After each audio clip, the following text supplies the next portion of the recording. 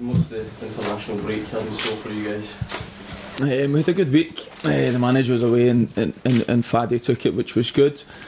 We had a tough week, high intensity week, which was just kind of getting my head right for the. We've got a big game on Saturday, a hard game against Celtic, so everything was kind of building up and getting geared up towards that. So we had a couple of down days as well to recover the body. So it's been good. It's been a good wee break for us. So, and again, it's big game Saturday for us and a difficult one. So, but at the same time, we've got nothing to lose. James settling into that type of role, and that was the bit of it he was perhaps said he was going to take longest to get used to. Yeah, listen, he's been absolutely fine. James knows the club inside out. He's been here. I think since I've been here, James has been here about 5 different times. But no, listen, he's part of this. He's part of this football club. I think it was a really, really good appointment. I think it was at a time where James was looking for a wee bit of stability, but he was also looking very good in training. But I think it's a shrewd appointment as well. Listen, he's learning as a coach, but you can see that he's got all the attributes to be, whether it's going to be an assistant, whether it's going to be a coach, whether it's going to be a manager long term. James has got all the attributes. He ticks all the boxes for it. It's probably a time where James is the type that wants to learn first and foremost, the same as I think that's a sensible way to do it. But he's come in and been absolutely terrific, and he's a good friend of some of us as well. So anytime he puts on a session, you want to do it to the best of your ability to help him out, because he's still learning, but he's coming on really, really well. Just how daunting is the prospect of facing Celtic at the moment in terms of the way that free scoring against all sorts of opposition? It's going to be difficult. We felt when we played against them in the cup game, you can base it on the last 2 games that we've played against them. One being the last game of the season, and then the one in the cup. I felt the one in the last game of the season, a lot of our players, it was the last game, Celtic were in kind of party mood. I felt a lot of our players, it was a game that nothing was really kind of riding on it. That gave Celtic the kind of ability to play in the front foot. And some of our boys, it was a case of the game's done, that's the season done. It's been a long, hard season, so I don't think we were properly at it. We then played against them in the cup, and our boys were at it 100%. We just couldn't get near Celtic that night. They were moving the ball at a tempo, they were passing the ball to hurt you, they were looking to penetrate, and they were keeping possession to score goals. I think there's a big difference. You guys can see that, players can see that, so we know it's going to be a difficult task on Saturday. But I heard Michael O'Neill talking about it when Northern Ireland played Germany, where you've got nothing to lose, because nobody's expecting us to get anything at all on Saturday. So you go there, you can play with freedom, you can be relaxed. I think you need to be very well organised, which hopefully will be on Saturday. And we'll give it our best shot, and like I say, on the day anything can happen, but we know how difficult it's going to be, but we certainly believe that we can get something out of the game. What's the biggest difference Brendan's made to Celtic? Intensity.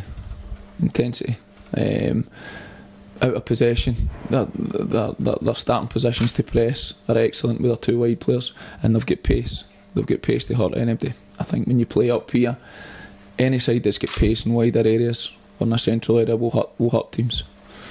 I think the way they play, they pass the ball, they score goals. They don't pass the ball for the sake of passing, and I think you can see that with the goals that they've scored. They're relentless at home, and so far they've been very, very impressive. And they're playing at an intensity far higher than anybody else you face in the league. Absolutely.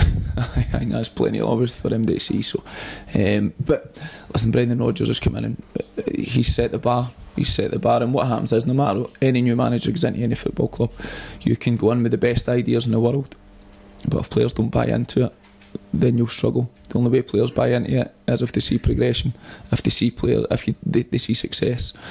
And I think the Celtic players have done that early on. You can see they're free flowing, but defensively they're very well organised. The wide players work extremely hard defensively. They're always in good areas to receive the ball, and that's when they can hurt you. Wearing your international hat as a former player, what did you make of the international break?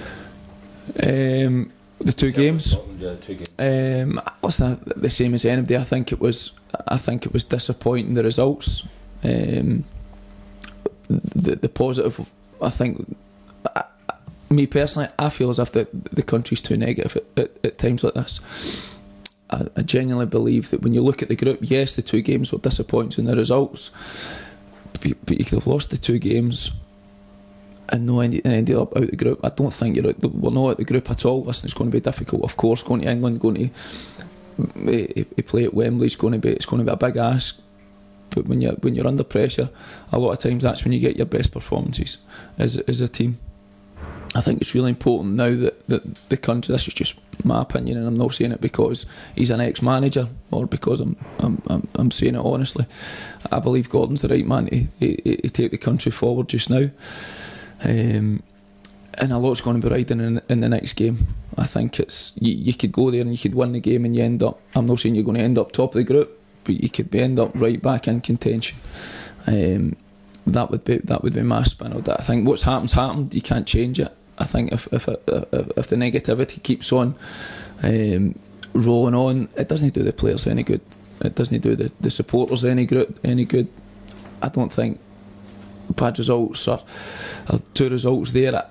I don't think necessarily. I think if there's a lot of managers that are too quickly lose their jobs because of it. I don't think there's a need to do that just now. That's just my opinion on it. You say that Gordon is the man to take Scotland on. Much has been said about him and results, etc. Do the media see a different side to him than the players do? Is there 2 Gordon Strathans in a way? The one thing that Gordon will always do, he'll always protect his players. I think when you see the best managers in the world, they'll always protect their players. I think that's very important. Where I think it's a problem, not just in our country, but you see it with the England situation with Wayne Rooney, where the players and the coaching staff at any football club are at international level, they're very tight. They're very tight, and the media, they don't always get to see how hard people work, and I think they're quick to jump in the bandwagon with everybody else. Things don't go up, change it, drop the captain, sack the manager, whatever it may be. I think when you look at the bigger picture of it just now, it's a difficult job, whoever's the manager at an international level, because you're under so much scrutiny. But my gut feeling just now is that I hope Gordon stays, and I hope we can get a result against England, because I think if you get a result against England, then it is going to be difficult, of course it is. Everybody in the country wants the same thing. They want the national team to be doing so well. Where it's difficult just now is when you look at the Euros. Wales go to the Euros, Northern Ireland go to the Euros, England go to the Euros, Scotland don't. And because of that, everybody's itching for the same thing. Everybody wants Scotland to be at a major competition. You look at how well Michael O'Neill's done, and you think, get a manager, the next manager's going to do what Michael O'Neill can do. What Michael O'Neill's done has been remarkable. I think what Gordon does is Gordon works as hard as anybody that he knows. He's very experienced in the game, he's got a very good coaching staff, but he's got very good players as well. It's just trying to get the balance of winning football matches, which was difficult. I thought there's nothing better when the full country's behind the national team as a player. There's no a better feeling when the media are behind you, the fans are behind you. And I think getting into the England game, I think if everybody really gets behind it and see what it takes, I think that's the way to go. Whether that happens or not, time will tell. More general question. Yes. Finally from me. Why do you think that much has been made about the defence, the national defence, and the defenders we're bringing through? Why are we not bringing through the same level of centre halves, perhaps, as we did? I don't know. I think I think the hardest thing in international football is it's very difficult to go for club football if you're not playing week in, week out at your club, and then making that jump to be a very good international player. I think it's the only one I can think of that's done it in recent terms who's done it very well was Alan Hutton.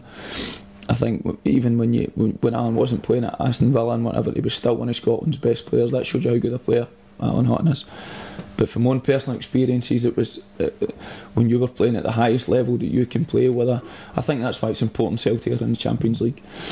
I think when you've got players that are playing in the English Premiership week in, week out, if you're playing in winning teams, it definitely helps. If you're playing at a Celtic or a Rangers that's playing in the Champions League, you're getting that experience. You're getting used to playing at that level. When you play at that level, there comes a lot of pressure. But can you handle the pressure? That's when you know that if you can handle playing at that level, you can handle playing at an international level. And I think just now, the more players that are playing in the Champions League or at the top end of the English Premiership, the better it is. And it's difficult when you're not playing week in, week out at your club side and then step in and play at an international level.